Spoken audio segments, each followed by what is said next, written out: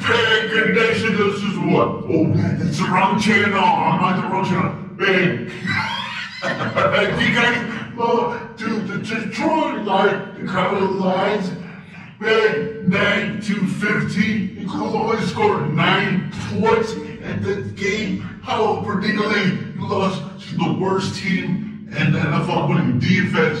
You couldn't even kill this team, man. And dude, Aaron Rodgers, he threw 3 interceptions, man. It was only Aaron Rodgers was the whole offensive from that. But dude, I know you gave the ball to Aaron Jones in the Buffalo Bills game, and then how did that help? They didn't have yeah. So then, okay, Aaron Rodgers had 23 completions, 43 attacks, 291 yards, 1 touchdown, and 3 interceptions. Man, one time it got deflected off of some guy's helmet. The second time, you guys got intercepted in the red zone, and the freaking red zone, and then, oh man. Yeah, but yeah, ever since you guys lost to the Vikings, the Giants, the Commanders, the Bills, and guess who's coming back into town? Your old sheriff, Brian, Mike McCarthy, your old coach. Yeah, and man, this is gonna be in Green Bay. And how's it gonna feel losing to your head coach that you fired, man? And this is what happens when your general manager does not get any help for Aaron freaking Rodgers, and you don't draft a wide receiver to the 2nd round, and then don't get no weapons for Aaron Fulton Rodgers, and then you traded away your best player on the offensive in Davante Adams to the Las Vegas Raiders. And ever since that day, man, it's been hell for the Green Bay Packers.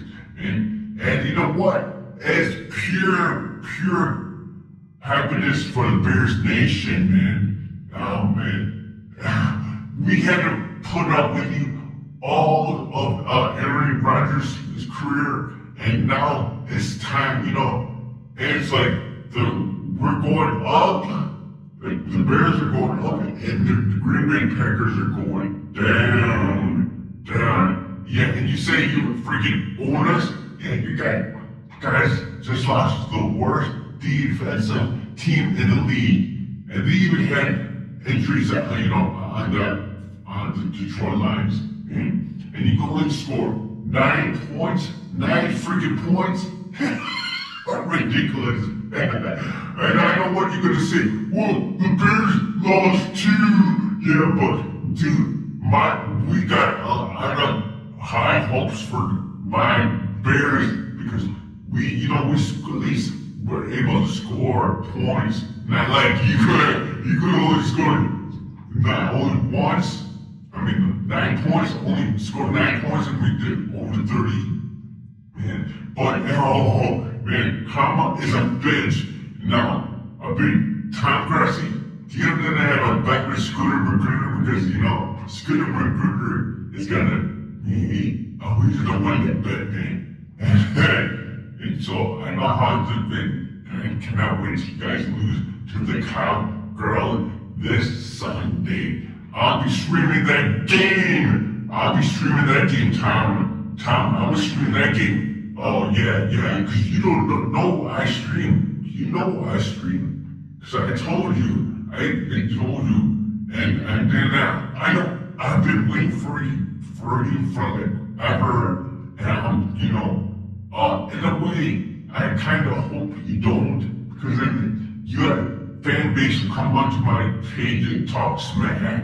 So, yeah, but, it feels good. So, man, Tom Grassi, you take the line of Troy Advances this week, man, and you can forget, not even made the wild card. I think, playoffs, you better think about, are you gonna even draft a wide receiver in the 1st round? Because guys don't draft wide receiver. And me, the guy that you drafted is even worse. And you guys brought, Randall Cobb, old back Randall Cobb, thinking that he's gonna bring a magic piece into his old sack.